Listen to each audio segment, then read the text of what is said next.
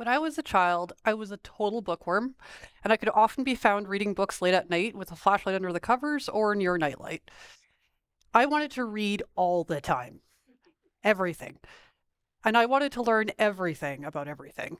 I was insatiably curious. It didn't really matter what it was, could have been history, could have been science, whatever, just that there was something new to be discovered in books.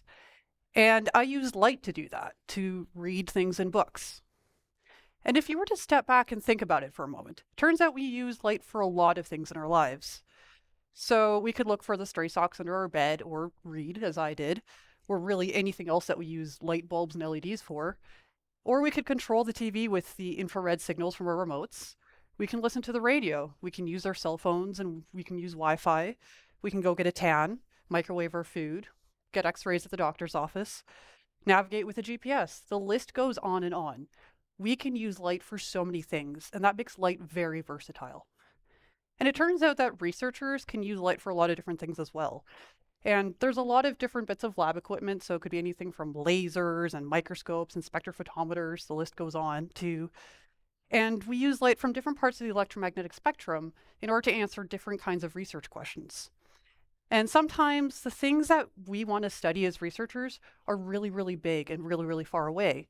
So we'll send telescopes to space, like Hubble or the James Webb Space Telescope, and floating out there in space, they'll go and collect data and we'll learn a little bit more about the universe. Sometimes the things that we want to look at are really, really small and much easier to contain, unlike an entire chunk of the universe, and we'll go to a research facility, like a synchrotron light source.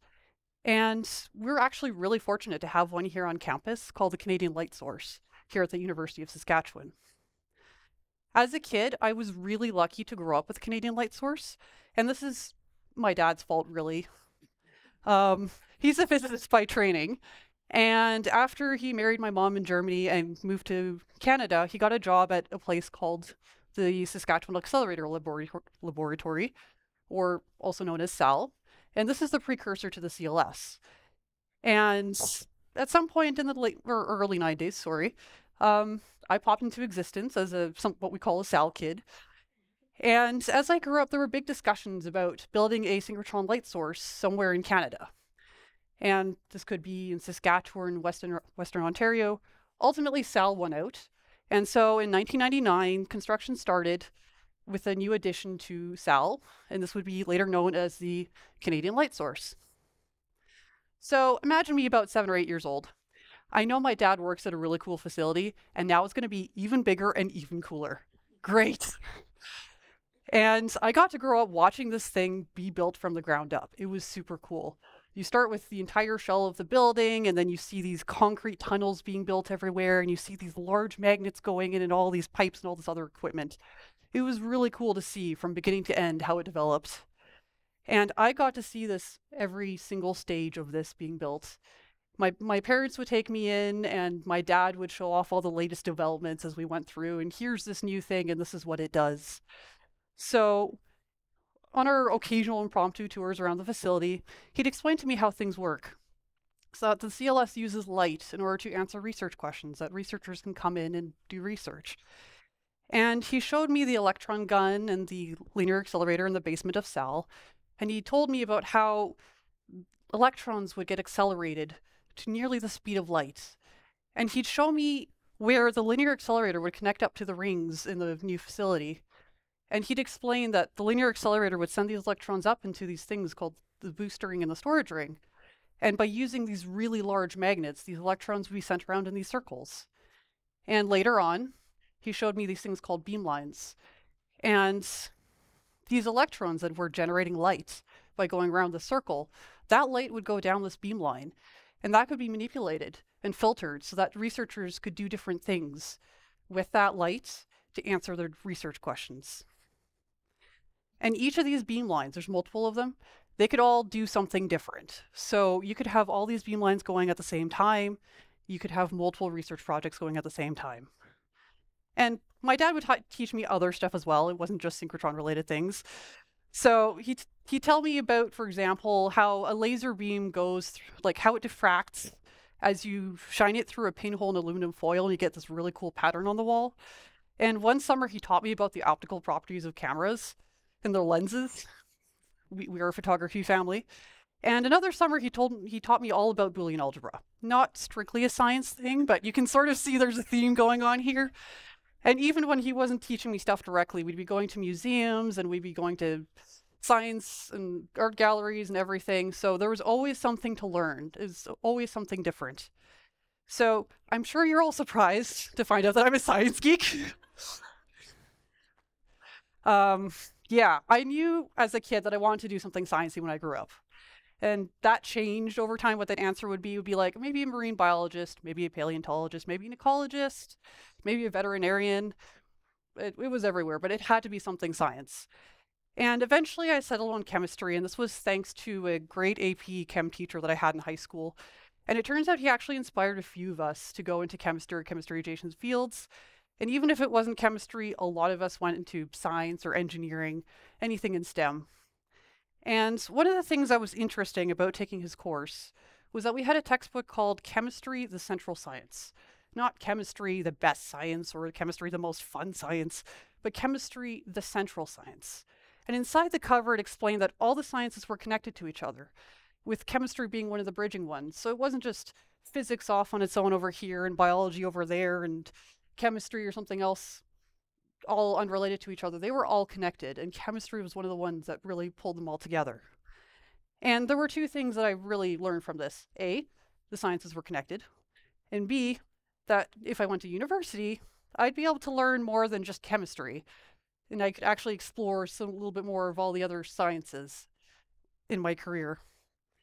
And from there, maybe I'd be able to hop into a job at the CLS, hopefully. So I went to university with the intent of becoming a chemist. And one of the first people that I met there was a student in one of my labs in chemistry.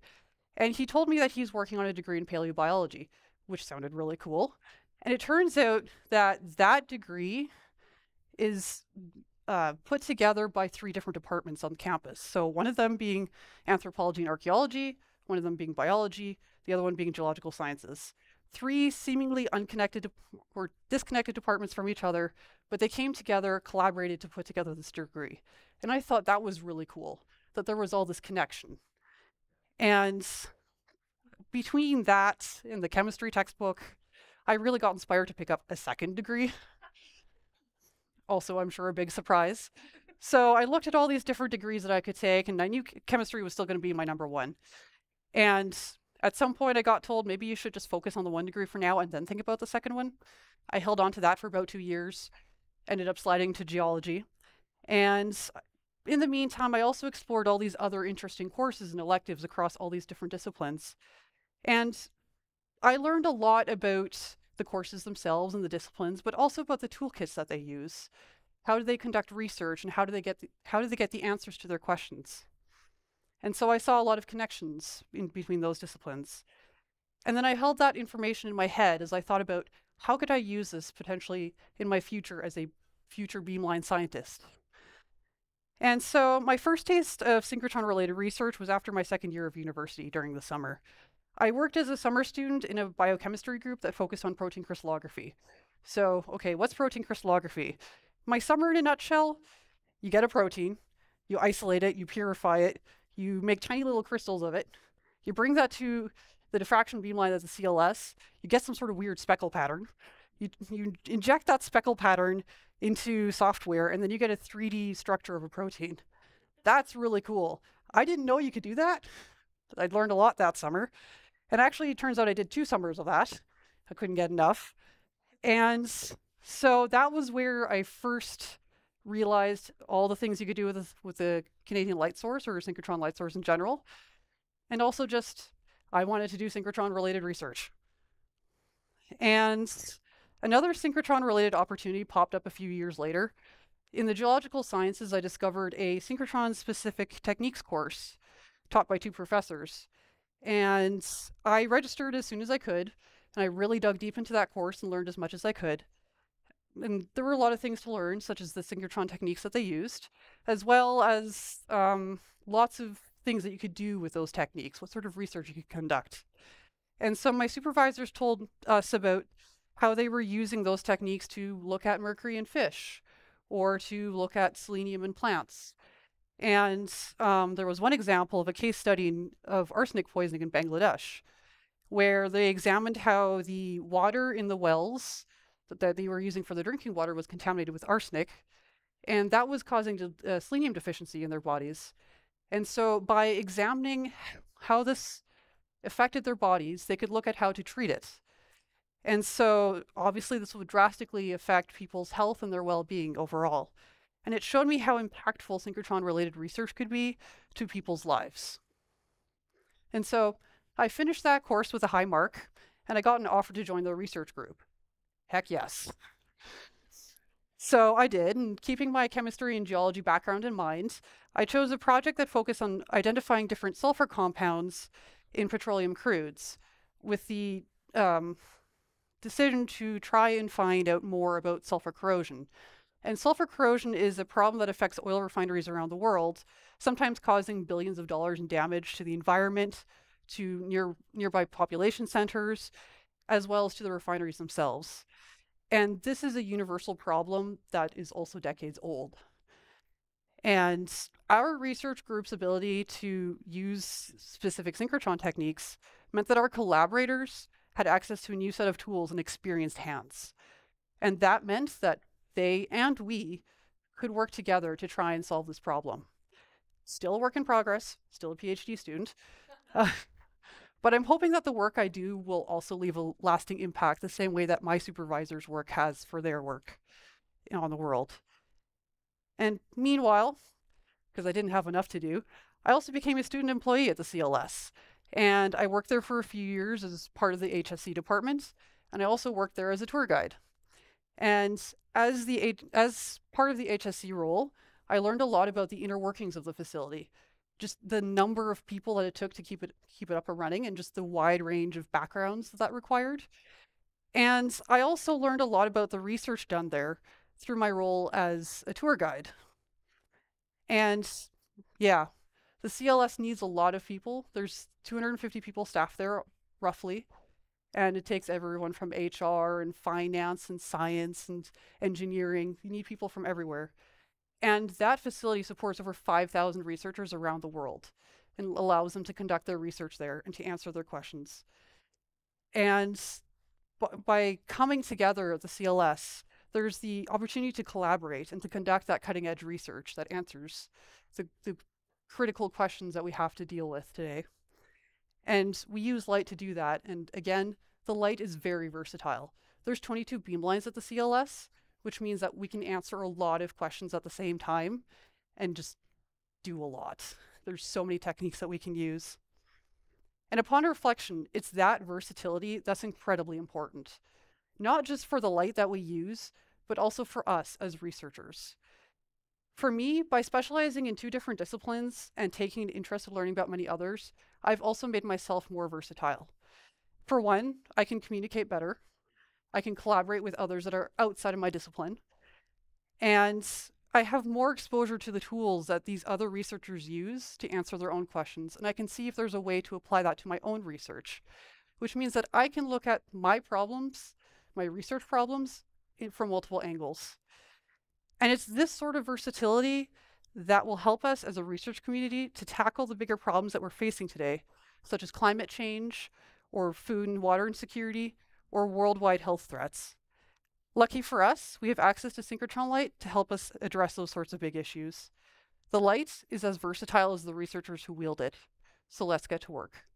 Thank you.